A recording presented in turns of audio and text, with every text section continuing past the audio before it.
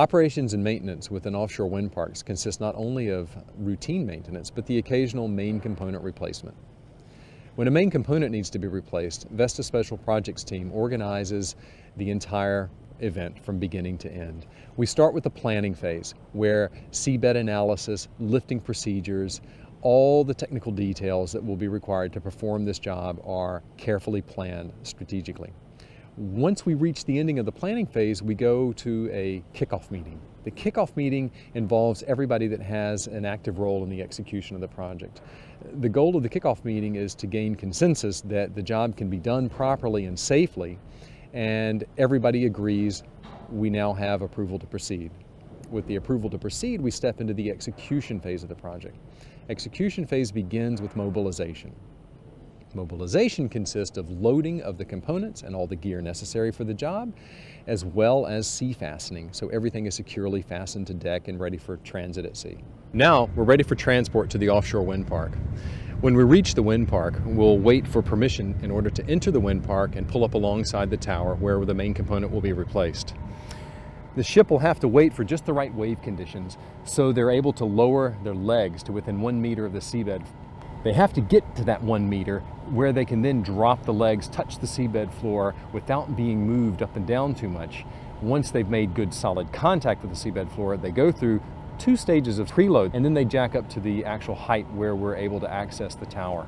All the way through the execution phase of the project, each task begins with the toolbox talk. When the crew's meeting for a toolbox talk, they are discussing things like risk assessment and method statements. Risk assessment is where they identify all the risks involved with this particular procedure they're about to perform. Things like awkward lifts and heavy lifts. They're working in dark, late at night sometimes. It's important that the group understand each step that's going to happen throughout the lift and placement of the main component. Once they've understood the methods and the risks, each person in the toolbox talk signs a document acknowledging this, and then they begin the process. In order to change a blade on a wind turbine at sea, we have to, of course, remove a damaged blade and make ready to put a new blade on. Now, in this case, we have a blade that's going to be replaced that has lost a lot of mass. We don't exactly know how much mass has been lost. When the crane is attached to it, the crew's actually going to float the blade slightly before it's removed from the nacelle. The crane operator can then tell the crew at the top of the nacelle the approximate weight of the blade. That will let them know how they can adjust the T-yoke in this case and prepare to remove the blade from the tower and set it down on the deck. Once that blade has been set down, they'll begin the process of taking the new blade up. And you'll notice they are using taglines. These taglines allow the crew to carefully control the position of the blade in the air as it's hanging from the crane. And as it reaches the nacelle high up in the air, the crew communicates by radio, telling the crane operator precisely how to yaw the crane and ease the blade into place. Another main component we sometimes see being replaced is a gearbox. We have a 16 to 17 ton gearbox and cooling system to be exchanged. Because this is a high voltage work environment, the technicians will follow a written procedure that specifically outlines all the steps necessary to execute this task safely. They'll de-energize the tower, remove the roof from the nacelle, remove and lower the damaged cooling system and gearbox. Then they'll clean and prepare the nacelle and drivetrain for the new equipment.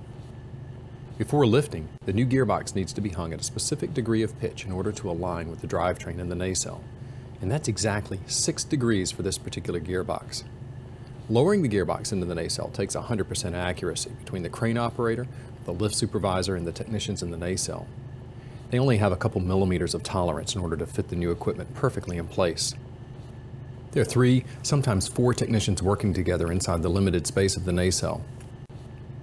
And don't forget, they're doing this 60 to 100 meters above the sea with changing winds, and in this case, in the middle of the night. After each task is completed, the team reassembles as a follow-up to the toolbox talk.